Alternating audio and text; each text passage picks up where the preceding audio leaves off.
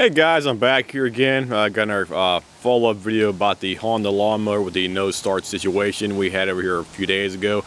The old guy, he dropped off his machine, as I said in the previous video, and I was telling you the valves on the machine, or I should say the exhaust valve specifically, was sticking on his machine, and the guy had this machine tuned up by us back in early June, and we had it.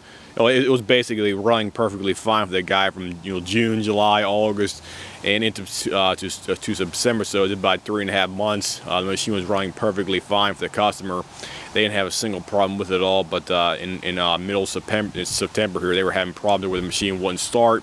The guy put it away for, I guess, for a day or a few days. He couldn't recall exactly how long the time was, but he pulled it back out and the machine would not start. And he brought it back to us, and we found out after we did a leak time test, the engine had no compression and it was leaking extremely bad out of the exhaust side of the machine over here as well too. The exhaust, it was basically, the air was pouring out of the exhaust after we were doing a leak time test. We took the valve cover off on the machine here, and the actual valve was indeed sticking on the exhaust side.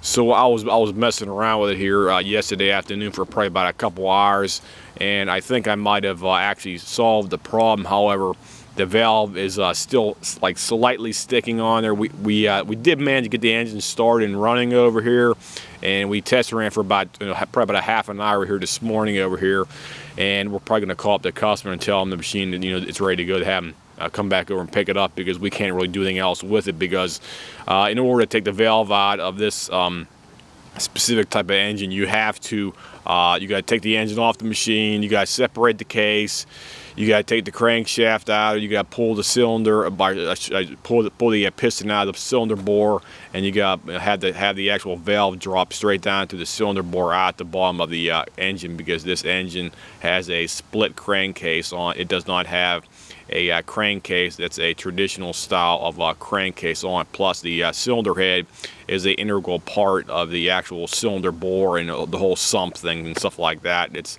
not your traditional type of cylinder head on this machine right here. So what we did was, like I said before, we took the valve cover off. Well, I was experimenting over here yesterday afternoon. What we were doing was I sprayed the shaft of the actual called valve with aerokroil. I let it soak for a few hours, sprayed again. I pushed the valve up and down about 20-30 times, and loosened it up a little bit, sprayed some more aerokroil on it. Basically let it sit overnight with the aerokroil. Hopefully the aerokroil might seep down on the actual stem of the exhaust valve and try to free it up. Then I was talking to a few people online about the problem I was having here, and they were suggesting to put some oil on it and get a drill. So what I had right here, got the electric drill right here, and what we did was we took off the valve spring and the valve guide and the valve retainer on the top of the valve on there, and what we did was we put oil onto the actual stem of the valve on there, and we got the drill right here, and we attached the drill to the valve stem, and we spun it over for about like 3 or 4 minutes, stopped, put some more oil back onto the stem over there, spun it over some more.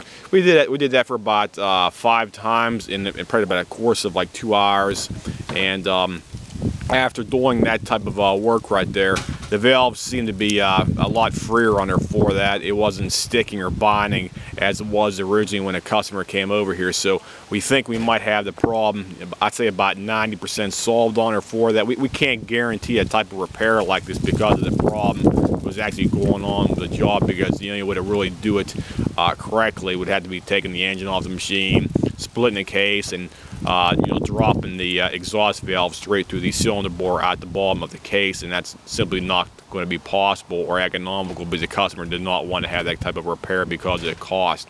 So we did a cheaper option right here, and it seemed to be working fine.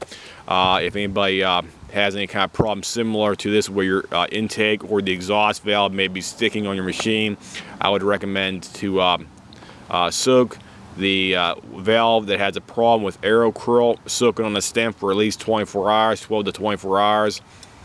And then after that, we recommend using a electric drill like this one right here, and you take the valve cover off, obviously, and you also take off the valve spring, the valve keepers and stuff like that.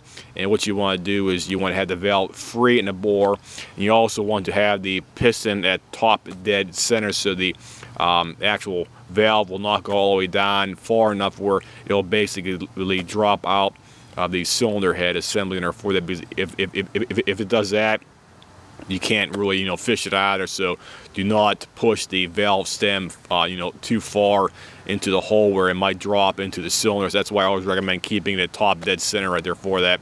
Then when you're ready to do the job where you want to spin the actual shaft of the stem on there, you want to put some motor oil onto the shaft to lube it up on there.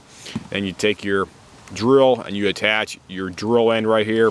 You put that on the end of the stem and you spin it for about 3 minutes. Stop, put some motor oil on the thing, spin again for another 3 minutes. Do that about 5 times, and let it sit for about maybe half an hour to an hour. Then come back and check to see if the valve is still sticking on there. And as we did that, we were basically experimenting over here. It seemed to help it free up the sticking effect on there for that. So we'll go ahead and fire it up right now, and we'll show you how it's starting, so you can actually see it, the proof that it was actually working. And the valve is functional right now. However, it does have a little bit more clatter or noise from the actual valve train on there for that, because the valve is still sticking slightly. We can't solve the problem completely, I'm sorry to say, but we'll go ahead and fire it up here for you and see how it's running. So we'll go ahead and do that right now. Get a camera, hold and situate here. Fired up on one pull right there.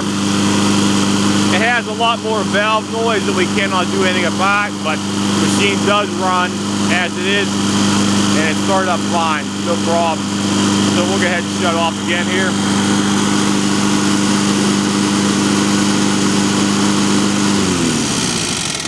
You hear that? That's what's the noise right there, where the exhaust valve is clattering on the actual stem, or what we want to call the stem holder of the the top portion of the cylinder head assembly right there for that. The stem is binding to a teeny bit, that clacking noise right there. It's doing that because the stem is not totally free, and there's nothing we can really do about that other than put a new valve in there. And the customer was simply unwilling to do that. And what we did was basically we told the customer we wanted to experiment with the machine over here, and we told them what we were going to try to do. We were going to try to clean up the actual exhaust stem on there for that, the actual exhaust stem of the valve. And they say go ahead with a repair for that, and we told them it's probably gonna be like 20, 25, 30 bucks for doing that, because it's really not a lot of labor to do that. So you can't really charge the customer $100 or $200 for this basic labor right there for that. So they told us go ahead, do the job. And as you see right now, the machine is starting, it's running okay.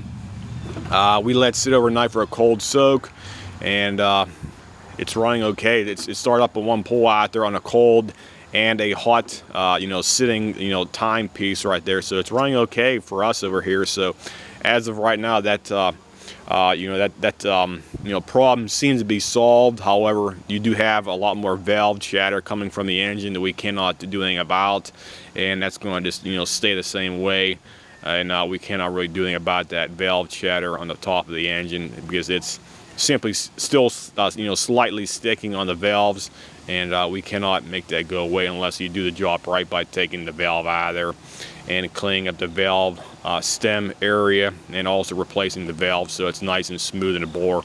And that's all we can really tell you about that job right there for that. So if you have a Honda GCV 160, GCV 190 engine, something like that out there, it has the overhead cam engine as this one has on here, and your exhaust valve or intake valve is sticking and it's causing a hard start, no start, or like no compression type of symptom on your machine, and you would definitely trace it back to one of the valves sticking or both sticking, I would recommend taking off the valve cover and taking off the two spring keepers. Take the springs out of there, put the engine at top dead center, spray some aerokroil onto the stems of the valves, and let it sit for about 24 hours. Then come back and use your good old electric drill and attach the drill to your valves and spin them over for about 2 to 3 minutes. Do it about 5 times on each side.